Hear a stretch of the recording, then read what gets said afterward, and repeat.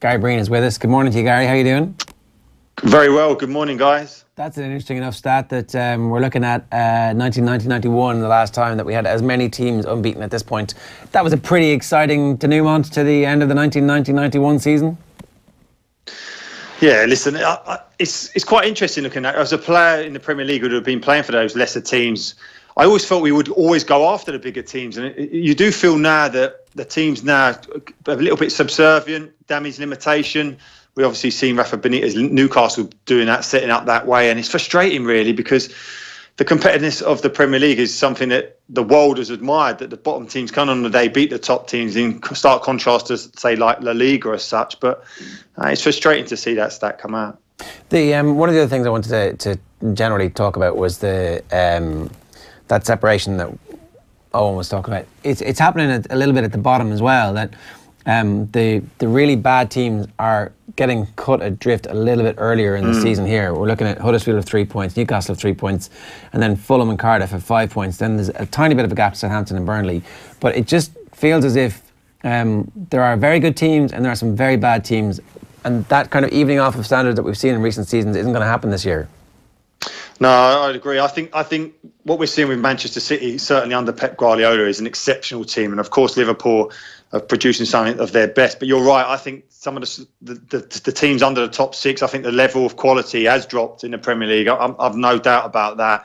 You look at the likes of Huddersfield, they just can't score, and if that's the case, you're never going to survive in the Premier League. And I think more often than not now, it's just about clubs as such getting into the Premier League initially, and then probably having to take a step back, go back into the Championship, but they've got all the Premier League money to consolidate and come back again a lot stronger. And I think that's something that we saw with Burnley. They were the ones who were able to do that, and they've gone on from strength to strength. I know they're having their struggles here at the moment, but I don't see that going on for particularly a long time this season.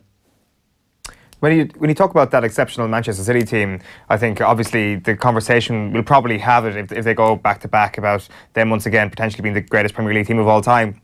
You don't wonder, looking at Liverpool's early season form, if they don't win the Premier League this season, if they are the best Premier League side to not win a Premier League title. Is that getting ahead of ourselves too much in terms of how good the top three is? Well, I think I look at it, certainly Manchester City against Liverpool. I still think as well as Sarri's done with Chelsea, they're a work in progress, certainly defensively. I know Hazard elevates that team, but this Manchester City team's exceptional. And even when you make that comparison to the great Premier League teams, which unfortunately or fortunately, but it felt unfortunately at the time I played against, the Arsenal team, the treble-winning United team, Jose Mourinho's first Chelsea team as well. Really top teams. And if you look at it, I think a lot of those players will probably get in a starting 11 ahead of this Manchester City. And that's why it's incredible the body of work that Pep Guardiola has done, because he's getting players to do things you would never normally associate. The very fact that Manchester City are so good at winning the ball back, and it's not as if they've got a Vieira, a Keane, a snarling central midfielder ball winner who does it. It's David Silva who's doing it. It's Kevin De Bruyne. It's Sterling. They're kind of picking the pockets of the opposition, and it's so difficult to even get a strike on goal against Manchester City. Why? Well, what is it that Guardiola's doing that's able to make these players perform like that? It's brilliant. And it's gone under the radar, to my frustration anyway, as someone who admires defensive play. He's such a brilliant defensive coach, and everyone talks about how good these teams are going forward. But it's no coincidence, in all these 10 seasons, I think his teams had, in 9 of the 10 seasons as a manager, they've had the best defensive record. I know people will say, well, you've got the best players, but it's more than that. He's getting players to do things that are so alien to them. And as you're in opposition, because you're fatigued in terms of how much they control possession, invariably when you get the ball back and you get your head up to make a pass, you can't even get in their half, it seems. And I just think that they're just going to go to another level. I know we talked about how well Jurgen Klopp has recruited with Liverpool and how good they look, but I just don't see anyone bridging the gap to Manchester City. I really don't. And the frustration is that I look at their back four, and it's not a case of them being a brilliant defenders, because all of that back four that played last night, all their strengths are going forward. They're not defensively.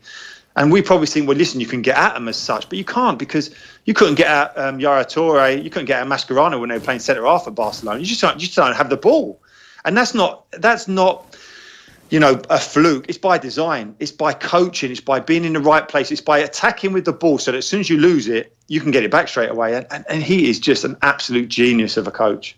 We were having a conversation last week and there was some suggestion that there perhaps isn't enough nasty individuals in this current Manchester City team, and that might be the one thing stopping them going from back to back. That kind of very large level of ruthlessness perhaps doesn't exist in the side.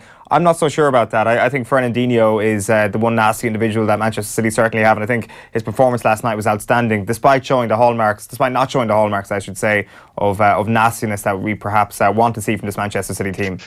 Well, they're professional, they're subtle. This is the thing. You don't think it's particularly bad. It's not crunching tackles. It's little puller jerseys. It's little blocking people. And you'll see if you watch Manchester City play that they commit so many fouls. And it's no surprise because Pep Guardiola's Barcelona teams and obviously the iconic Spanish teams who have won so many trophies in terms of the national team, they were brilliant at it. Just little fouls here, the dark arts, and they do it brilliantly well, Manchester City. It goes underneath the radar. As soon as you look to break, they stop it. Little foul, little pull of the shirt, little trip. They don't look particularly mean as such. Then they pick them up and say sorry, and they look at the referee and go, "Oh, it's an accident," and they don't get booked. It's just there's so much to admire about this Manchester City team. Where does that culture come from? Who teaches, because you don't... Spanish. It's the Spanish culture. It's from the manager, without a shadow of a doubt, because you weren't seeing any of these Manchester City doing it under the snarling Roberto Mancini, were you, as such, and how demonstrative he was on the sidelines. But it's just so subtle. It's little pulls of the arm that stops you in the tracks, just allows. And it comes when you're a player and you're playing against Spanish teams or the Spanish national team, they're brilliant at it. They barely touch you, but it's enough to knock you off your stride. And you look around at the ref and say, "Stop me," and he went, "It wasn't too bad, was it?" And we're tearing into people, trying to cut people in half, going into books, getting sent off. He's brilliant, Guardiola. I mean, I'm going to wax lyrical about him all day long, but he's just been unbelievable. And this is the problem that not only Mourinho faces in his own city, in Manchester, but the Premier League and I'd hazard a guess, or Europe now, because this looks like the start of a dynasty or whatever of football there.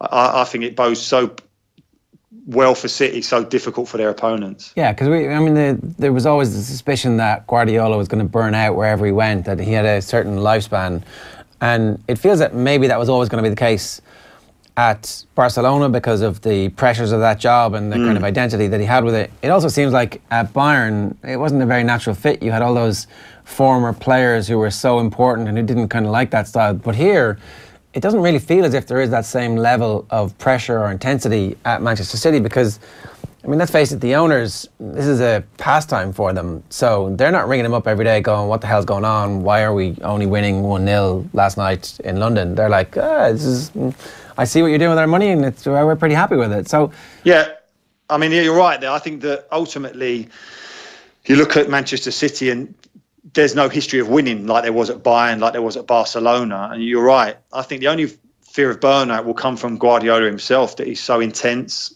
and that he's demanding all the time. And he does need a sabbatical just to recharge the batteries. But you would hope that that doesn't happen at Manchester City because there's something special there. And if you were to take him away, with all the money, Ger, that they have, they wouldn't be replicating what they have. It's Guardiola. And I know they've got some special players. Of course they have. But those special players are doing things you would never normally see them do. And all of those players have elevated their game, their quality to another level under Guardiola.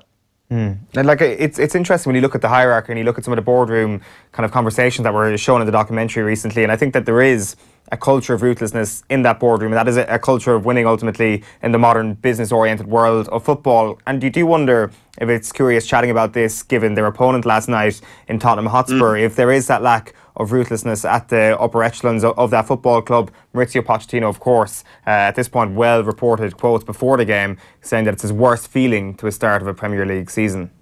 Yeah, I was staggered by that quote. I'd done a piece leading into the weekend saying that Tottenham are at a real crossroads.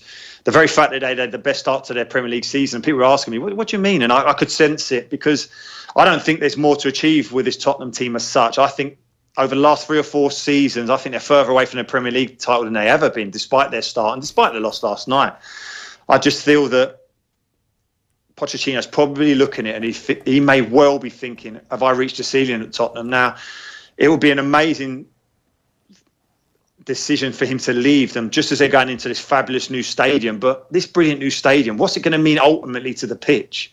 Because it stopped them strengthening what has been a brilliant Tottenham team over the last couple of seasons. I talked about timing in football, and I think timing has been cruel on this Tottenham team, because at a stage when they were just a couple of signings away from genuinely winning the Premier League, I felt, they had to build this new stadium, so the money just wasn't there. And I think that Pochettino is very aware of what people are saying about him now, that he's a fabulous manager, but he's never won anything. I think he went to Southampton and people raised a lot of eyebrows, but he realised straight away that the timing was right to get out of there. He went to Tottenham, and I think the concern now will be that he can't take them to where he wants to be as a manager, and that's winning titles. Yeah, it's hard to see how all of a sudden Daniel Levy decides that he wants to invest 150, 200 million in that team. And because we had Graham Hunter on earlier on, he was saying that it's clear that Pochettino is wanted by Real Madrid, but that Real Madrid would have to pay a bunch of compensation, perhaps up to 15, 20 million to get him out. And that's never happened for a manager before. And there's kind of not a hatred, but not far off it for Levy for the way that he handled the Gareth Bale negotiations on the part of Real Madrid. So there's tension already within that relationship. So Pochettino's going to have to force it. And it's hard. It feels like he's trying to manipulate that situation, but it's a long goodbye as opposed to a short goodbye. Yeah, listen, in terms of forcing it, Joe, I'm not convinced that he needs to. I genuinely don't believe that for Pochettino, this is a once in a lifetime opportunity to manage Real Madrid. I think that job it comes up reasonably regularly, doesn't it, over a couple of season periods. So it will come round again for him, there's no doubt. And I don't see his stock crashing to such an extent where they wouldn't want to court him again. But I just feel that from a personal level, he must look at the scenario and think, because his body of work at Tottenham is absolutely incredible. I talked about Pep Guardiola, what he's done, but I look at what Pochettino's done at Tottenham as well. It's amazing in terms of what he's created there, that young, vibrant team. He's created wealth that Tottenham didn't have. And people say about Harry Kane coming through. Harry Kane wasn't a Robbie Keane. He wasn't a Wayne Rooney. He wasn't Michael Owen, who was destined to be a top player. Pochettino has made him it. And listen, he's got to take a lot of the plaudits in terms of his hard work, Harry Kane. But it was Pochettino who gave him his opportunity that no other manager was. It wasn't as if the Tottenham hierarchy thought that I can barely say it there, thought that they had a brilliant player coming through, because they didn't. He was loaned out to all the lower league clubs. And he's done it so often. Dele Alli for £5 million. And even the players that he did have that they spent money on, likes of Eriksen, Vertonghen, Alderweireld, they've just gone to another level under him. So I think he'll look at that and he'll probably think, I don't think I can do any more with this team. And that's the real worry for Daniel Levy, for all the Tottenham supporters, because if he's to leave Tottenham now, absolute disaster. I've said it before, there's some shocking things in the Premier League, the likes of Sol Campbell defecting to go to Arsenal. I think it's just surpassed that, because Tottenham look, with a new stadium, with this young team, they're on the cusp of something. If he goes, it will fall down. Gary, great stuff. Thanks a million for joining us this morning.